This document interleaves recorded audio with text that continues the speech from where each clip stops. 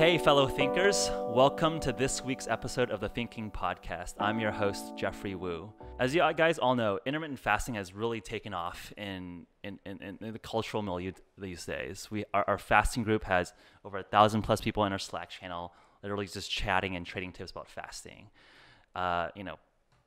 Mainstream publications like Vanity Fair, Fortune magazine have covered our group and intermittent fasting in general as a regimen to optimize their inputs, optimize performance in the workplace, but also their own bodies.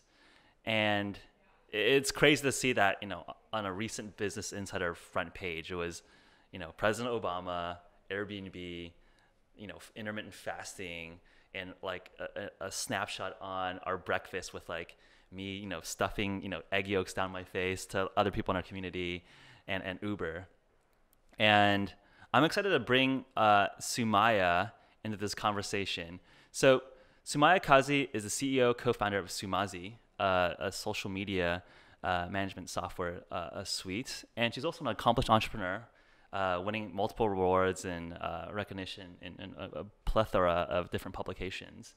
And I think she's especially compelling because we at Nootrobox, at WeFast, we always get asked, a lot of our community members happen to be male. And I think that biohacking and intermittent fasting should be for everyone. The benefits are clear for everyone.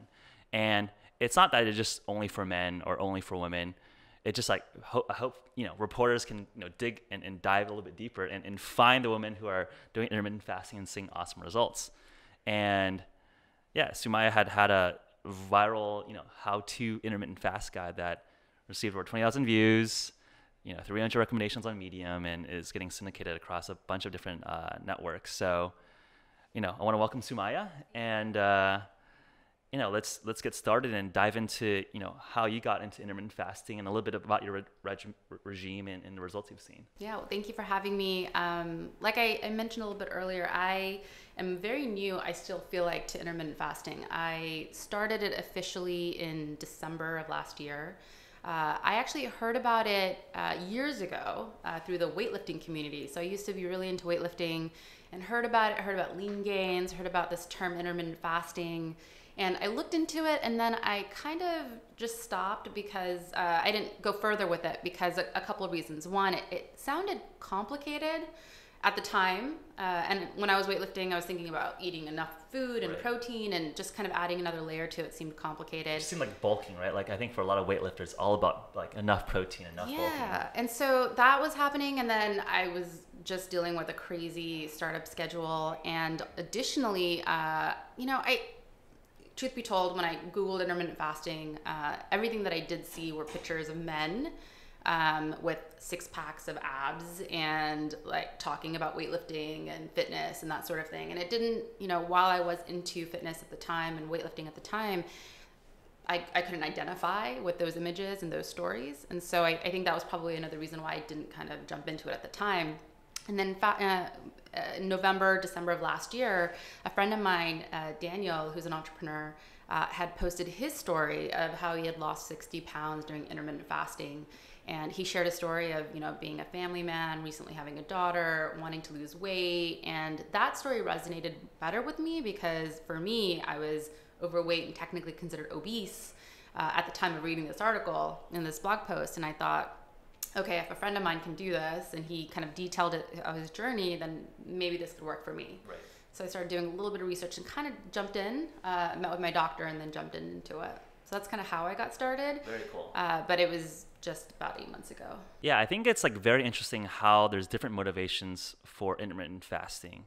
A lot of our community out there, we do intermittent fasting for cognitive performance gains.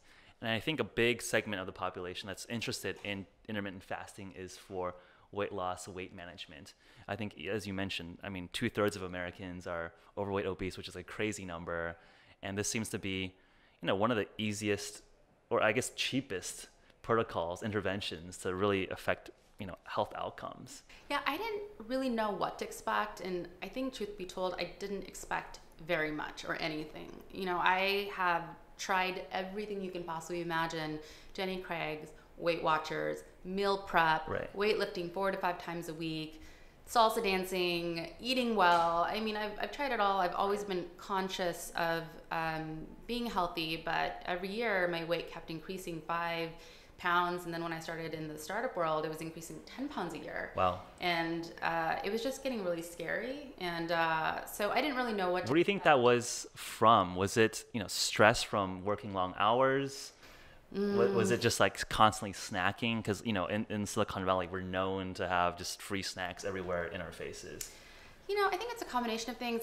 In college, I gained the freshman 15 and then another 10 before graduating. I grew up skinny, so I knew what it was to be on the skinnier side. So seeing myself kind of gain weight was always like, oh, I know what it felt like not to be. Right. And then, it was kind of the normal mid-20s, like gain some weight because you're eating out and going out and traveling, that sort of thing. It's when I starting my company, that's when I wasn't sleeping very much. I was, stressed all the time. And it wasn't so much always bad stress. It was also good stress as well.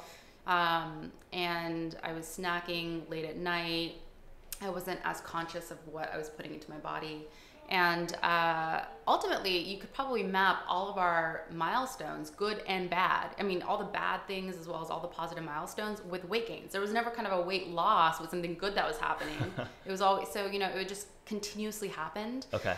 And then I think I just got used to what I looked like and how I felt and didn't realize that I was somebody different years ago. I mean, I've been... So the new norm was like an overweight version of yourself. And that's interesting, right? Because I feel like, your sense of self evolving that drastically, we all see ourselves every single day. So each daily change is very subtle.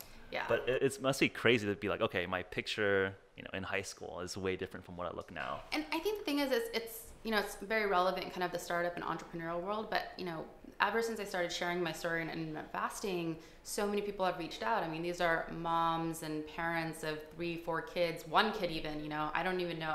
I don't know how they do it. I mean, It's constant, nonstop. People who are, juggling multiple jobs, people who have crazy schedules. I mean, everybody's kind of dealing with this issue of how do I stay healthy, eat healthy, and be healthy. So intermittent fasting isn't just about weight loss. I got introduced to it because of it, but I'm seeing so many other benefits.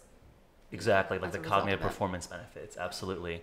Yeah, and I think, as, some of the people that have done a little bit of research on intermittent fasting, there's multiple protocols for intermittent fasting.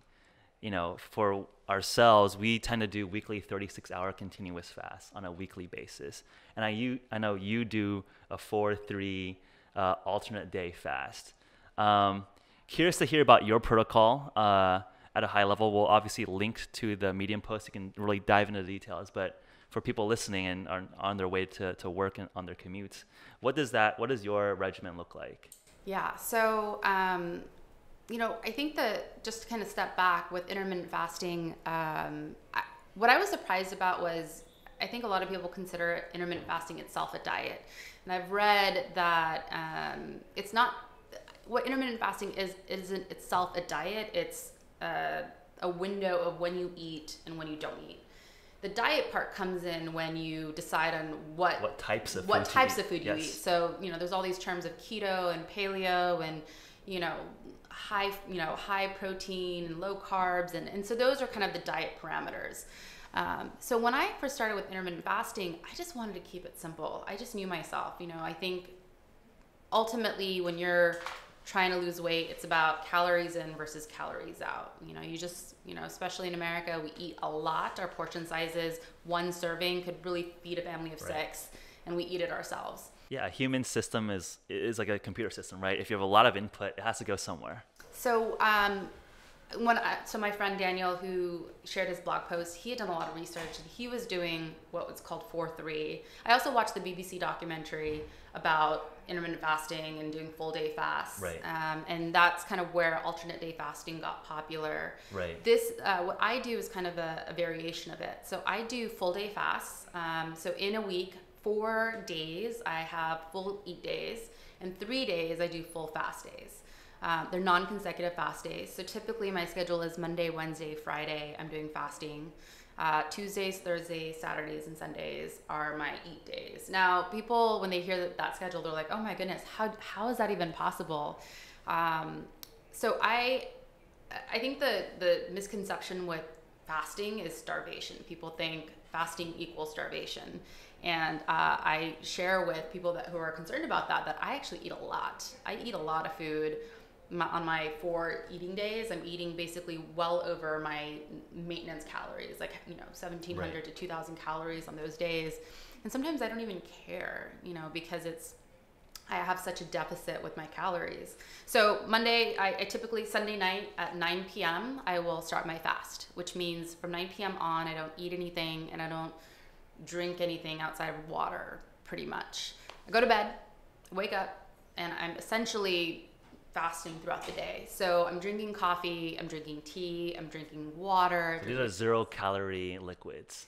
Yeah, although, so when I said I try to keep it simple, for me it's about getting through the actual fast. Right. So I love my coffee and I love my creamer and I love my sugar. Right. So there are some people that are like 0 calories, don't do anything. And I'm like, I won't be able to get through a fast day without having coffee that I actually enjoy.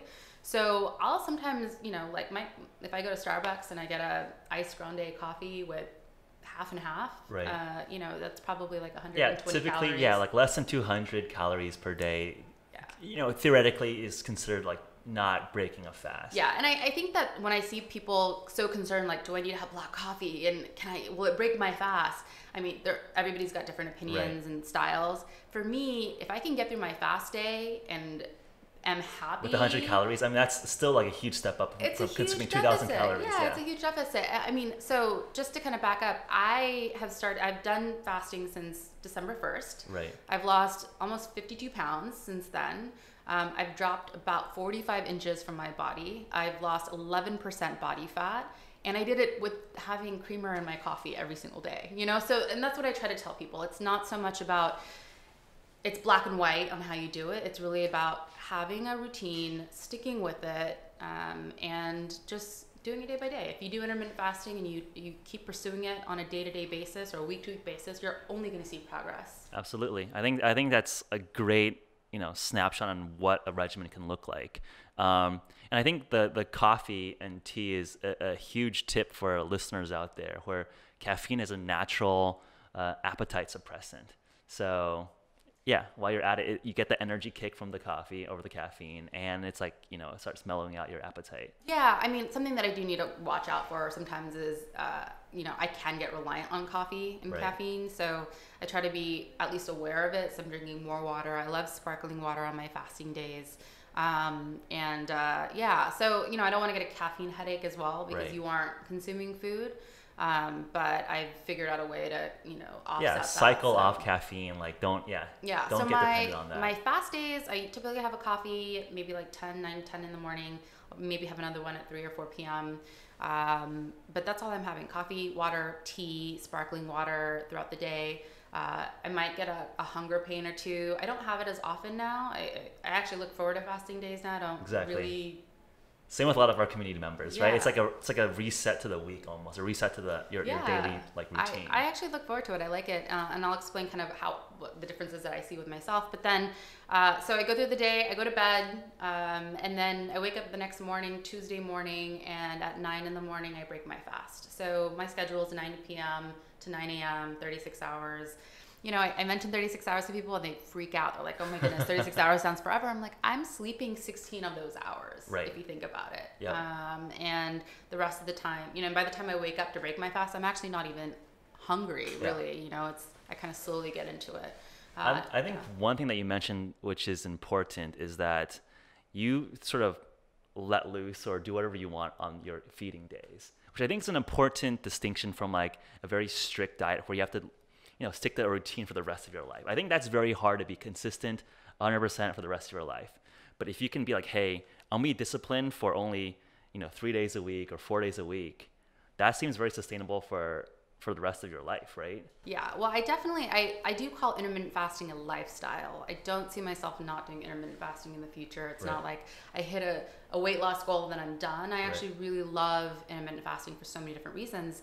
But yeah, of my 4 eating days, I find myself kind of 3 of those days are usually on the healthier side. I'm, at the office, at home, I'm able to kind of control what meals I have, and I have kind of a routine now.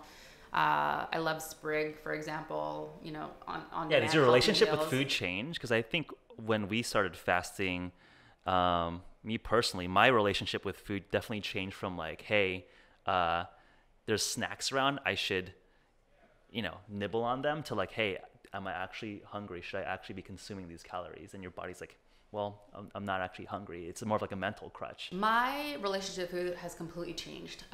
So I've, you know, in addition to losing a lot of weight, I've also saved a lot of money. I'm not eating half the week as much. But in a way, I'm also kind of spending a little bit more money because I really have this great new appreciation for food. Everything tastes amazing now in a way that it didn't before. Right. And because I have my eating days on Tuesdays, Thursdays, and the weekends, I actually tend to make plans with friends or do meetings on those days. Yeah, I noticed you keep Saturday and Sunday open. So yeah, Yeah. I mean, I think you got to plan out that fast in a way that actually works for Yeah. your life, right? Like I think it's hard if you're like, hey, I'm gonna fast on Friday, Saturday, Sunday. Well, if you're gonna go out on weekends, you're not gonna be able to stick to that. Yeah. Well, and also with full day fast, you couldn't fast Friday, Saturday, Sunday. You can't do consecutive. Right. You know, it just wouldn't be good. So yeah. So I have team meetings on Tuesdays and Thursdays. I mean, and it's interesting because even from like the startup side and even working with customers, sometimes I'll, you know, want to meet on another day, and I'll actually mention, you know, I'll throw out intermittent fasting. You know, do you mind if we can meet on this day, or you know, we can meet up for lunch, or you know, Right.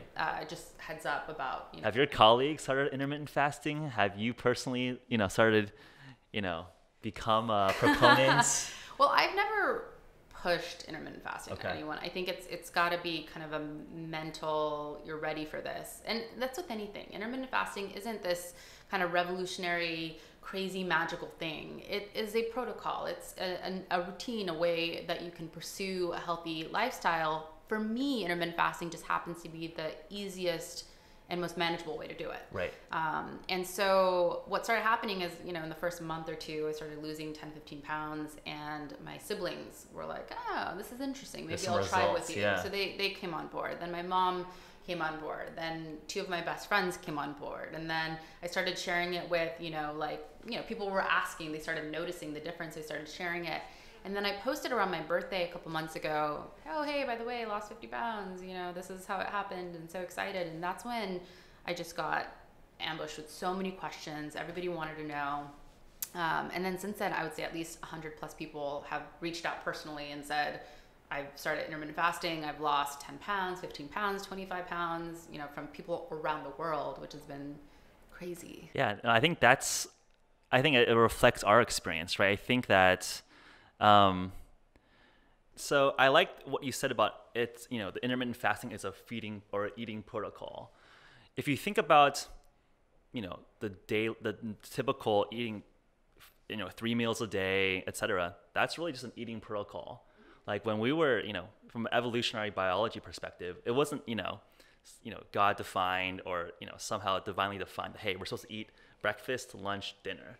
That it was a protocol sort of created by the Industrial Revolution where people had to have factory shifts, you know, 8-hour shifts, have 3 square, you know, working shifts in a day, and let's make that most efficient. And by basically feeding 3 people 3 times a day. So when I do explain intermittent fasting, I do share that most people already do some kind of form of intermittent fasting without realizing it. Right. You know, when they go to bed, they're technically fasting. Correct. You know, if they're sleeping for 8 hours and they're eating the rest of the period.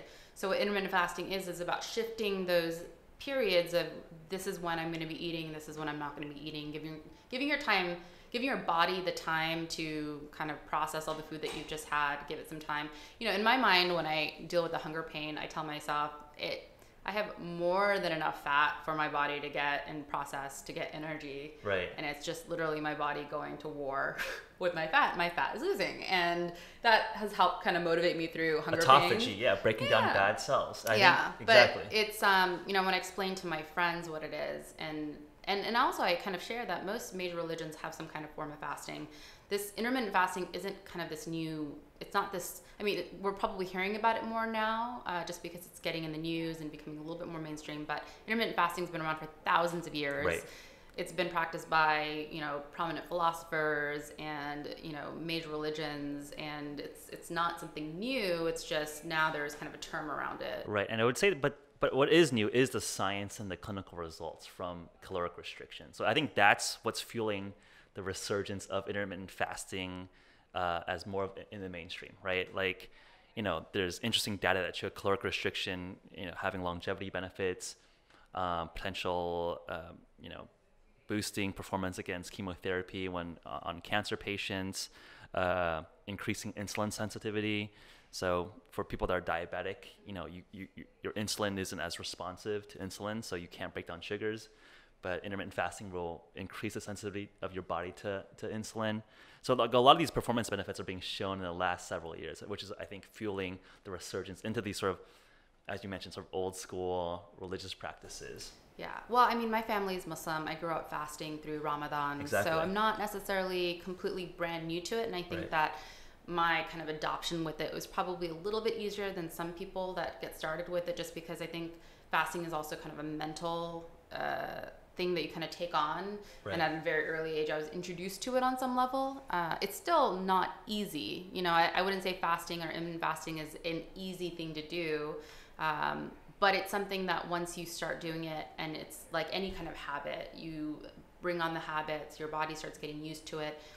It's easier to manage, I think, is, or mentality wise, easier to kind of handle better. Right. And so now that's why I can look forward to it. And that's why I know what to expect. And that's why I've been able to do it for 8 months. And yeah, that's really cool. I mean, I think just diving more into your personal experience, we get a lot of questions from our listeners and also reporters covering the space, how intermittent fasting, may affect men differently from women, right? Like, our hormone processes are just different between genders. And a lot of the theory behind that is that women's bodies are more sensitive to hormonal changes by having enough, nutrients and calories in the system.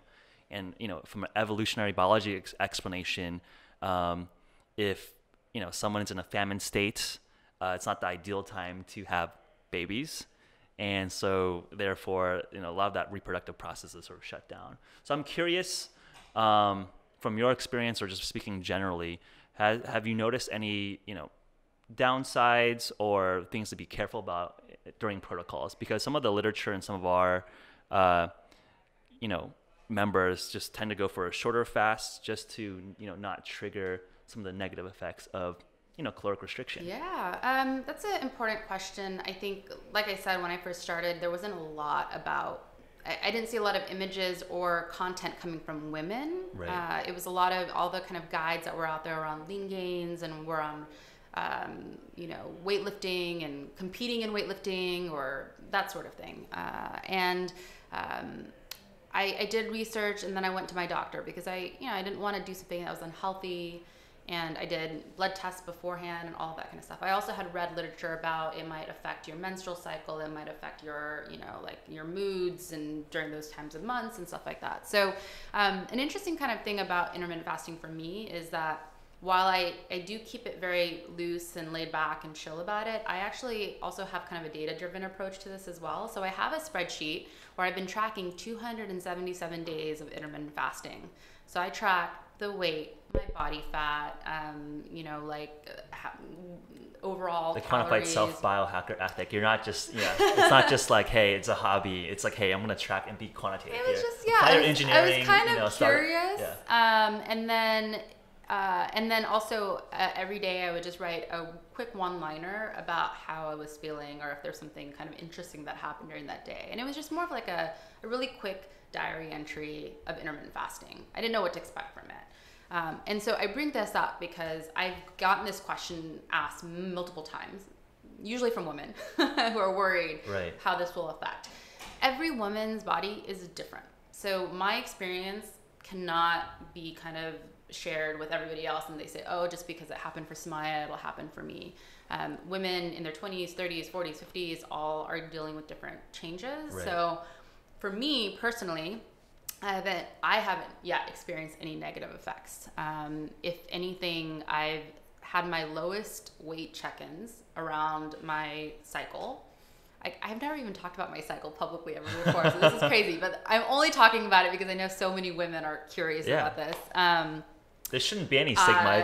It's a natural process that more than half of humans deal with on like a monthly cycle. So I used to have really bad cramps. I don't have bad cramps anymore. I used to feel really bloated. I don't feel that way anymore. I, would probably weigh the most during that period of time, and I usually have my lowest weigh-in check-ins. I don't have a lot of the negative effects that typically happen. Now, truth be told, if you were to look at me before intermittent fasting, during the cycle times, I was probably eating a lot more. I was probably taking in a lot more junk food. I was probably drinking a lot more crap. And so that probably interesting confounding factors led to that. It's not so much just the cycle. So when I look at kind of my spreadsheet and I look at those times, it was just kind of this consistent thing. I was really surprised by it. I get approached by women who recently had children and they're advised not to until they're done with breastfeeding. Everybody should talk to their doctors about this. Everybody's got different health things that they need to be concerned about. Women who are pregnant definitely should not be fasting.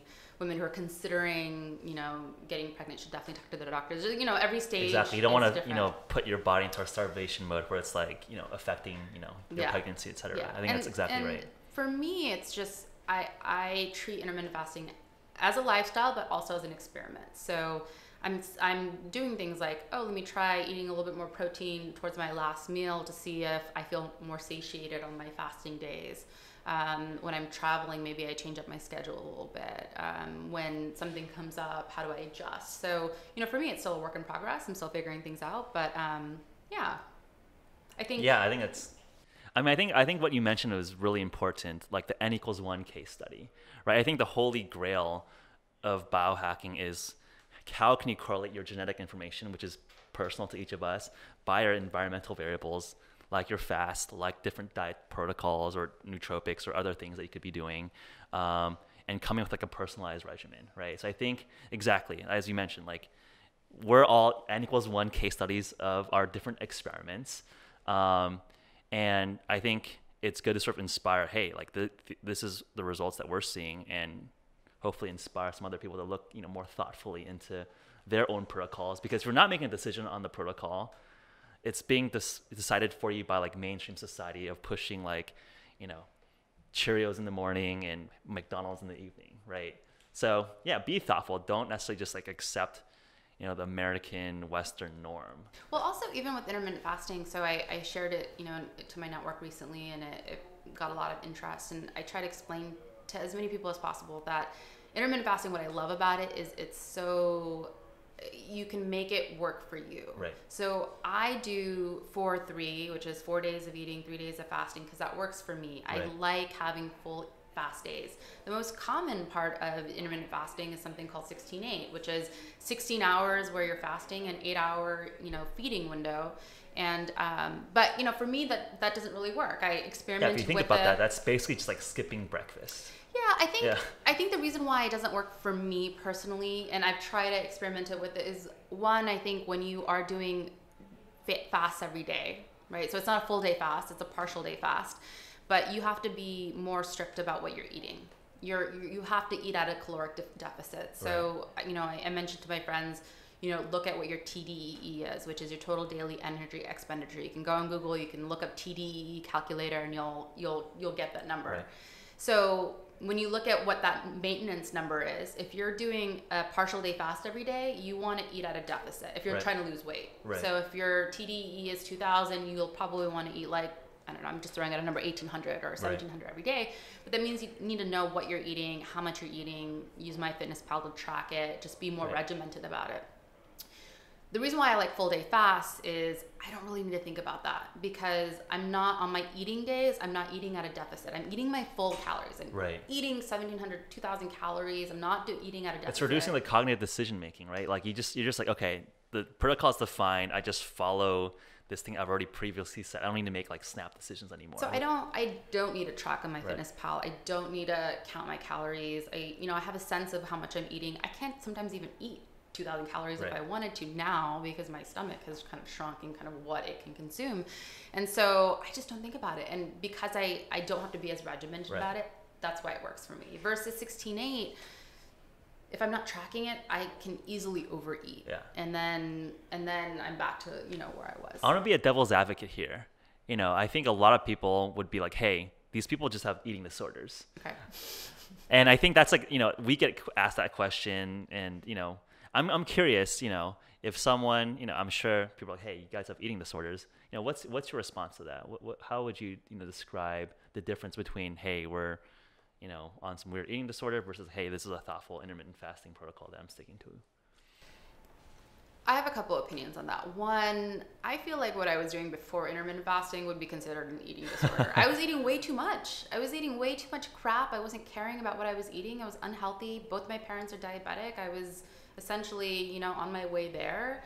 And I was gaining 10 pounds a year, and I didn't know when that was going to end. It was a bad situation for me. I'm eating how much I should be eating right now. And this is just a way to help me framework that. Now, that being said, this is something that if people don't do correctly could be, with anything, with any kind of diet, you could take something and be bad at it. Right. And that's not healthy. So, when I do get approached from friends or friends of friends who express their interest, I do actually take some extra time to talk them through it, because for two reasons. I think it's really important to, one, have a support network and accountability network. So I think that's why the We Fast breakfasts are really great, and the Slack channel is really great. I'm part of 4 intermittent fasting support groups. Wow. Yeah. One is with my siblings. We have a Facebook small chat just with the siblings, and we share kind of our updates week to week. One is with 2 of my best friends, and that's through a WhatsApp texting conversation where we just keep each other accountable.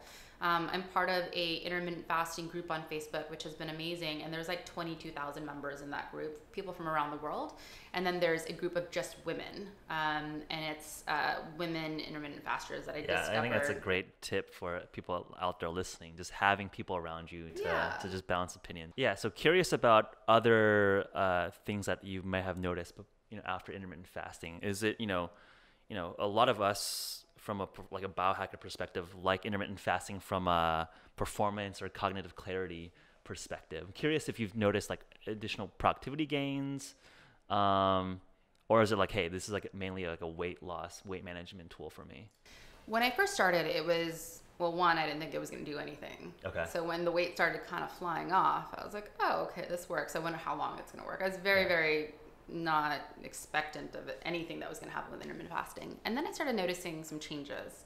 I noticed that on my fasting days, I had a lot more mental clarity. I was really focused. Just from, I would say 8, 9 in the morning to maybe 1, 2 p.m. was my most productive time. I could literally power through everything. I would start getting tired a little bit after that, but then caffeine kind of kicks in and helps. But more so on my eating days, I feel more productive on my fasting days. I have noticed, though, that I used to, this is a good thing, but also kind of, it took a while for me to adjust. But I can go to bed early, much earlier now.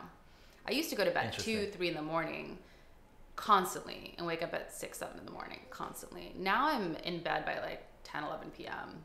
It's just, I'm just low energy right. at that point, but it's been good because I'm actually getting. Is it easy for you to fall asleep? I know it's a little bit harder for me to fall asleep when I'm on a fasted day. Just my experience. I don't notice it as much anymore. I think it's if for some reason I have a hunger pain that's happening, then it's a little bit tougher. But I don't get that as much anymore. At least I'm not aware of it. If I'm aware of it, I probably brush it off. But yeah, early on, I definitely had trouble sleeping. My body was growling, it wasn't happy, it wanted to get fed, that sort of thing. I tell friends that are interested in starting that, hey, the first 2-3 weeks are going to be the toughest time ever. Your body is not going to be happy with you. It's going to be struggling. If you can get through those first, 9, 10 fasts, then it becomes more manageable, becomes easier to do. But yeah, I go to bed earlier, which means I'm actually sleeping. And it's good for me. And it's funny because sometimes I've weighed myself just throughout the day. I don't do it on a regular basis, but I was curious. So, weighed myself, in the morning and then before I went to bed. And I have the biggest kind of weight loss during the time I'm sleeping. Interesting. So from like 10 p.m. to 10 in the morning, that's when the biggest kind of jump happens. Huh. So when That's I get probably really like your deepest into autophagy and ketosis, I guess, and then like you're like breathing out your extra carbons. So here's the other thing related to eating disorders. It's tied to both. So I do daily tracking through my spreadsheet. So as a result of it, I'm weighing myself every single day. It's not necessarily advised for people who are doing a 4-3 style of fasting. I don't think anybody needs to weigh themselves every single day. I think week to week or every couple of weeks is probably the healthiest and the best. I do it every day because I'm tracking it and I'm curious to see what kind of upswings and downswings, patterns, that sort of thing. And so, and I take it to the extreme where when I'm traveling, I bring my scale with me because I haven't missed 277 days of tracking. So that's commitment. Some people might be like, discipline. Okay, that sounds strange and odd, but for me, but I have this spreadsheet. It's being quantitative. It's being thoughtful about it. Yeah, and I'll even just show it to you really quick. But it basically has the day, the week, the date, what my weight is. I have kind of my own goal, what my loss, what percentage completion I'm at, what my body fat is, what my muscle mass is, and these are things that I get from my scale, and then how much this is an organized ways.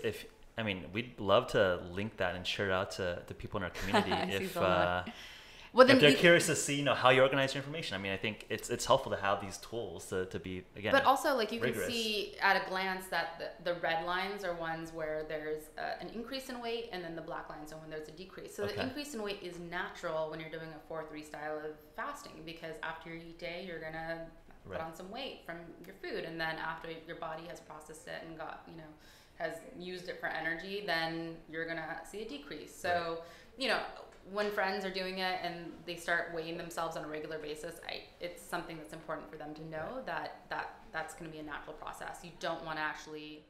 You don't expect like a monotonically decreasing, which is not natural. Yeah, if you're eating. Awesome. These are great tips. I want to close off this episode and thank our guest Sumaya. I think she stands as a awesome case study for a lot of people out there. As she mentioned, there's not necessarily a lot of women out there doing intermittent fasting, and I think that there should be more examples for people that are doing it well, doing it thoughtfully, and doing it in a way that's positive and not too scary, right? I think it's people that aren't too different from any of us, being disciplined and pulling off amazing results. So thanks for your time. Yeah, thank you for having me. Appreciate it. All right. Thanks.